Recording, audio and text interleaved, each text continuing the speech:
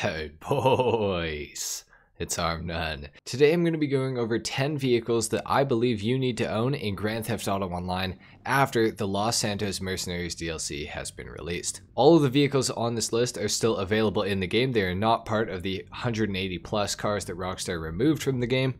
These are all available. You can go and buy them right now or do whatever you need to unlock them in the first place. So with that being said, let's go ahead and get into it, starting off with number 10. At number 10 we have the Kasatka submarine. Now I know this is a pretty obvious option, which is why I put it at 10th on the list, because I think everybody knows why you need a Kasatka in GTA.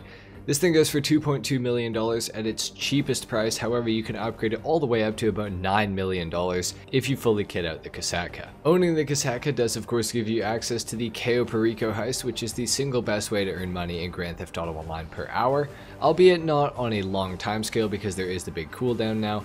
But still, the Kasatka is a good vehicle to own regardless of the Cayo Perico heist because it is very, very fun. You can store a Sparrow inside of it, which is a very handy feature to have. The Kasatka is also equipable with cruise missiles, which have a range of about 4 miles. So you can shoot from your Kasatka and hit players that are on the land very, very far away. Of course, you can also pilot the Kasatka as well as fast travel with it, making it a very versatile vehicle to own in GTA Online, and I think for most players, this is something that you will want to own. Say you need to get from Los Santos to Paleto Bay very quickly and then come back very quickly, you can do that fastest by going to your Kasatka, fast traveling to Paleto Bay, and then fast traveling back when you're done. And of course, being that it is a submarine, you can take it under the water, and when you go underwater with the Kasatka, it actually removes itself from the radar. So that's pretty cool. Anyway guys, that's it for the Kasatka. I don't want to go on about it too much. Let's go ahead and move on to number 9. Now at number 9 we have a vehicle that I think a lot of people overlook in GTA, but it has had some buffs to it recently, which are pretty good. At number 9 we of course have the Chernobog, going for $1.1 million with the trade price, up to $1.5 million without the trade price. The Chernobog is a very good anti-aircraft vehicle to have in Grand Theft Auto Online, and with the addition of the new planes, I thought that this was very fitting. The price has also been reduced down to, like I said, 1.1 to 1.5 million depending on trade price or not, down from nearly $3 million, which is pretty crazy. The Chernobog has the longest lock-on distance of any vehicle in Grand Theft Auto Online with missiles, so that is pretty awesome. And it also rapidly fires 5 of them after whatever target you are locked onto, and it is free fire as well if you guys decide you just want to blow something up with it. Unfortunately, it doesn't have any armor, but I do feel like, based on the fact that it has such a long lock-on range and that the missiles have some of the most aggressive tracking in the entire game, this might be something that you would consider owning in Grand Theft Auto Online right now because of all the planes that are flying around, and a lot of planes have also had their lock-on ranges reduced, making this thing just that much more viable. At the very least, you could keep a pilot occupied with all the missiles that you can spam shoot after him using the Chernobog. The only unfortunate part of the Chernobog is that you will need to own a facility in order to store it, so that is a bit of a drawback. However, with the price reduction and everything like that, I do feel like the Chernobog is a pretty decent pickup right now in online. With that being said, let's move on to number 8. Next up we have the Meibatsu Monstrosity, coming in at just under $1.5 million. This is a very, very good car to have in online. It's actually the second vehicle ever to have HSW and Imani Tech upgrades for it, which is pretty cool. On top of this, it's very good off-road and has a tiny turning circle, making it very agile for dodging other players, dodging missiles, and dodging gunfire. It's got some pretty great customization, the performance backs it up, and of course having an HSW upgrade for it is fantastic, and the Imani Tech is just an added bonus on top of it all. Now unfortunately it doesn't have an armor upgrade, but it does have the missile lock-on jammer, which is the main function of Imani Tech, so it is good that it has that at least. This car was added with the Los Santos Mercenaries DLC, and I think it is one of the best cars from the entire DLC. That being said, on to number 7. Next up at number 7 we have the Avenger. Now the Avenger has had some pretty insane stuff done to it recently. This is going to run you $3.5 million just for the Avenger itself, plus extra money for more upgrades within the facility, and if you want to, there's also a new $1.5 million upgrade for the Avenger that gives you access to the new missions that were added with the LS Mercenaries DLC. The Avenger's also had some new stuff added to it. You can have a stealth mode on your Avenger for when it's in autopilot, or a missile lock-on jammer that you can activate at certain points. It also has mounted machine guns that you can put on it now, as well as rocket pods, making the Avenger a lot better armed than it used to be. And that's not saying that the Avenger was bad before, because it also has 3 cannons that can be operated by other players within the Avenger. So this thing is very heavily armed, it's got some pretty good armor as well, and it is very, very fast. This is definitely going to be a vehicle that you guys are going to want to own in online right now. It is very good, and with the extra buffs that it's got with the Los Santos Mercenaries DLC, it just makes it that much better. You can also store it in your hangar now, so you don't need to own a facility anymore, just for the sake of owning an Avenger. So that's pretty cool. On to number 6. At number 6, we have a vehicle that's had a price increase from $3.25 million all the way up to $4.5 million, and it is of course the Pegasi weaponized Ignis with the HSW upgrade, which is going to cost you an additional $500,000. Unfortunately, this is only available on the expanded edition of GTA on the Xbox Series S or X and the PlayStation 5. So for PC, last gen, you're not going to be able to get this thing, which is super unfortunate. But regardless, I wanted to include something for the expanded edition of GTA. This is a very good car, it's got really good acceleration, a pretty high top speed, and it comes with a built-in lock-on jammer, which is pretty cool.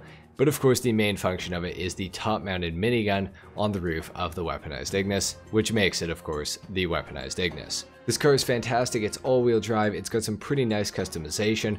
Overall, a very, very good car to own in Grand Theft Auto Online. Definitely one that you should look into if you have access to it on the platform that you play on. That's it for the weaponized Ignis HSW. On to number 5. At number 5, we have a car that is available on all platforms, and it's pretty cheap and it is a lot of fun. Of course, it is the Bravado Gauntlet Hellfire.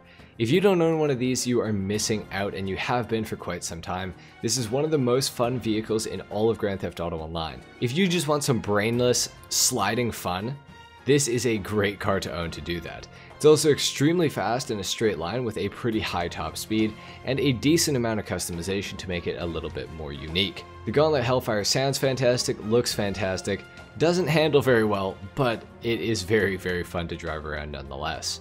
Overall, the Gauntlet Hellfire is definitely a car that you should own for as little as $745,000, which is a pretty fair price for everything you get with the Hellfire. On to number 4. At number 4, we have the Brigade 6x6 and the Acid Lab. Now, in order to unlock this, you're going to have to complete the initial 6 DAX First Dose missions that were added with the Los Santos Drug Wars DLC. At the end of those, you're going to get the Brigade 6x6 from a train derailment, bring it to the Freak Shop, and you will be able to purchase it for $750,000. Now, for an additional $250K after you've completed 10 DAX Fooligan missions, you will be able to upgrade it with the equipment upgrade, which will allow you to directly make money from this because you can set up the Acid Lab within it. It's also the second most armored vehicle in the entire game, being able to take 48 homing missiles, which is pretty insane. It's extremely fast for its size, and it's very fun to drive around.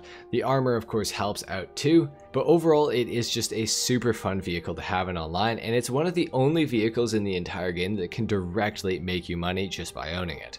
So that is a pretty cool feature to have with the Brigade 6x6 or the Acid Lab. With the Los Santos Mercenaries DLC as well, your Acid product will net you an additional 5% bonus on your total sale amount if you just go ahead and name your Acid product, which is pretty awesome. That's it for the Acid Lab and the Brigade 6x6 at number 4, on to number 3. And at number 3, we have the Grotti Itali GTO Stinger TT. Absolute mouthful of a name, but regardless, this is another new car in Grand Theft Auto Online that was added with the Los Santos Mercenaries DLC. It goes for just under $2,400,000, and it is the first car in the history of Grand Theft Auto Online to have HSW and an Imani Tech upgrade. Now, obviously, the HSW is only available on the expanded edition, which does suck. However, Imani Tech is available for this car on every platform no matter what. With HSW, it tops out at 162 miles per hour, which is pretty insane. If you don't have HSW, it tops out at about 132. It can take 4 RPGs or 12 homing missiles as long as you have the armor upgrade equipped that you can put on it within the agency. It can also be fitted with a missile lock-on jammer because it is Imani Tech, or a remote control device, as well as oil slick proximity mines, which are pretty great. It's got some nice customization. I don't really love the handling of the car, however it does handle pretty good if you get used to it, I must say that. Overall, it is a very, very cool car. Not a super big fan of the look, but it does have a bit of customization that you can use to make it look just that little bit better. Overall, the Stinger TT is a pretty good car. You should consider picking it up right now. And at number 2, we have the Ocelot Virtue, coming in at $2.2 million all the way up to $3 million, or of course you can get it for free by completing the second half of the Los Santos Drug Wars DLC. You'll get a call and then you will get a free Ocelot Virtue that is directly from Dr. Friedlander. The Ocelot Virtue is the fastest accelerating car on all of the platforms that don't have HSW. Even on the platforms with HSW, it is definitely one of the fastest accelerating cars in the entire game.